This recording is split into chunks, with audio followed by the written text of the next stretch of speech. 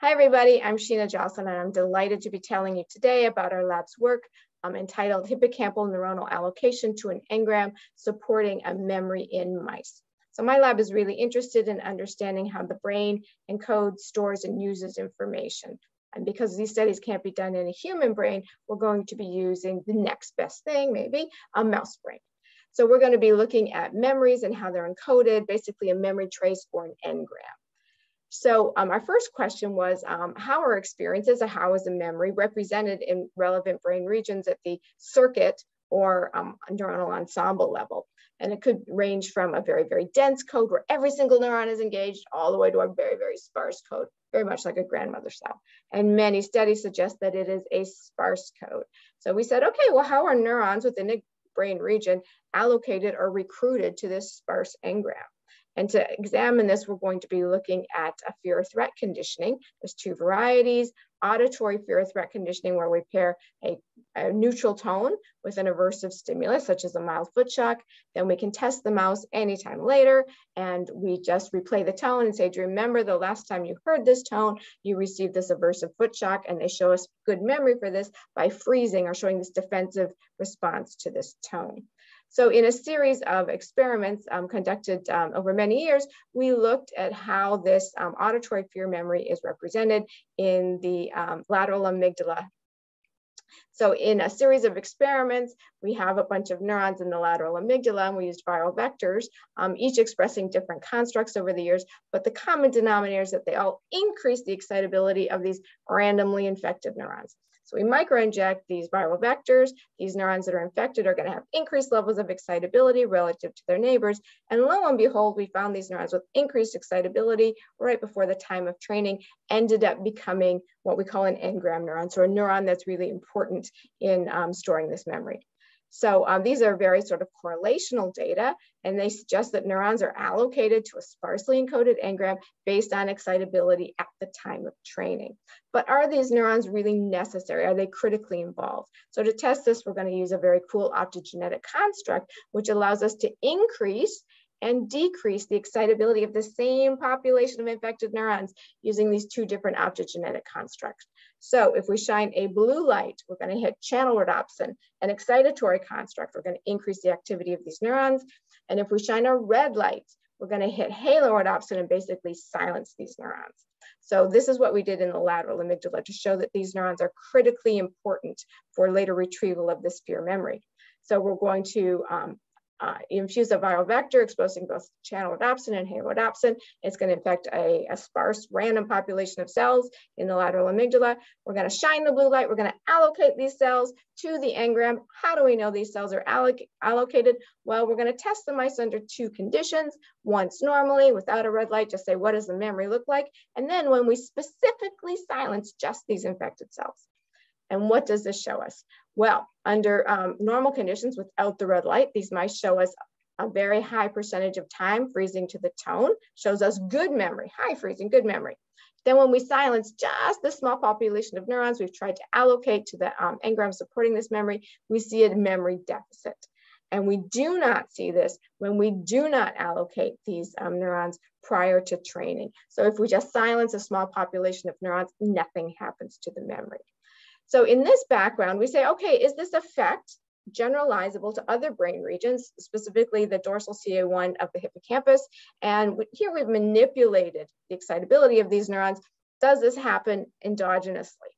So first, we're going to rerun the exact same experiment, only now we're going to look at a contextual memory. We're going to have two groups of mice, and one group, again, we're going to allocate those neurons. This group, non-allocated, we're going to test mice under two conditions, normal conditions. And when we specifically inhibit just these infected neurons, we get exactly the same profile, suggesting that this activity or excitability dependent allocation happens in the CA1 of the dorsal hippocampus when we experimentally manipulate these neurons. Then we said, well, what's the profile? What does the activity profile look like when an animal is retrieving this memory? And for this, we're going to use GCAMP, a genetically encoded calcium indicator, just as a proxy of neuronal activity in these mice. And because we're going to be taking up the blue and the green channel, we're going to use a red light sensitive optogenetic exciter to allocate neurons. So again, we have two groups of mice. In one group of mice, we're going to allocate those neurons by shining the red light. We're going to try and see, allocate these neurons into the engram. The other group of mice, they're just going to be random. We're going to train mice in contextual fear conditioning, and we're going to test them. But during the test, we're going to read out the activity of all the cells that we've infected. Here, the cells allocated, we think are important in the memory trace. In here, the cells not allocated, probably not important in the memory trace. Memory is equivalent in both groups.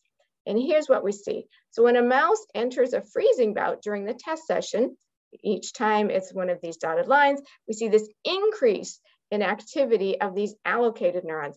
And we do not see this increase in activity if we do not allocate these neurons. When we align all the freezing bouts to time 0, we really see this.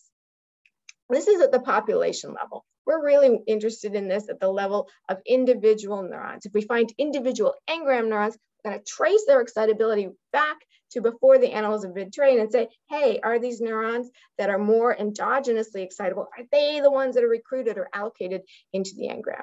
So for this, we're going to use a mini endoscope made by someone in my lab, name of Chen, so we call them Chendoscopes, and it's open source, anyone can build them. So here's what we do. These are mice expressing, again, GCamp. We're going to train them in contextual fear conditioning and test them. And this is going to allow us then to identify engram neurons and trace their activity back to before the mice were fear conditioned. So 5 minutes immediately before in the home cage, 3 hours, and also 24 hours before in the home cage. And we're also going to look at this in a different context. So based on their activity during the test, we're going to identify neurons based on their activity, classify them as either engram or non-engram neurons. And with this, we have about 7% of the neurons we classified as engram neurons. And first, we're going to just do a sanity check. So during our endogenous experiment, this is the profile of all the engram versus non-engram neurons. And this looks really similar to what we saw in our experimentally allocated group. And we don't see this when we test them in a different context, the novel context. So this really suggests to us that we've identified engram neurons, or neurons critically important in the memory, in our endogenous case. So what do they look like before a mouse has been trained? Well, 24 hours before in the home cage, we see no difference in the excitability between these two populations of neurons. During this 5-minute period, when a mouse has been placed in this novel environment, we see that engram neurons seem to be more excitable. And they're also more excitable immediately in 3 hours before. They are not more excitable in a different context test. So this suggests to us that these neurons are allocated to a memory trace or an engram based on excitability in the minutes to hours before training. And we did a bunch more analysis. This is partly correct, but also pre-configured functional connectivity also influences allocation. So the brain is not a bag of neurons, that it comes to us with somehow different neurons being functionally connected. The ones that are more excitable, the sub-ensembles that are more excitable at the time of training, their connectivity, functional connectivity seems to be enhanced by training, and it is these neurons that become allocated to the engram. So just as a sum up, we found that excitability-dependent allocation does occur, and it occurs also in the context of pre-existing functional connectivity. So the brain is not a bag of marbles. It does come to us based with some pre-existing functional connectivity. And the most excitable sub-ensembles, these functionally connected bunches of neurons, seem to be the ones that are allocated to an engram. This activity pattern seems to be stamped in at training and recapitulated later at memory retrieval.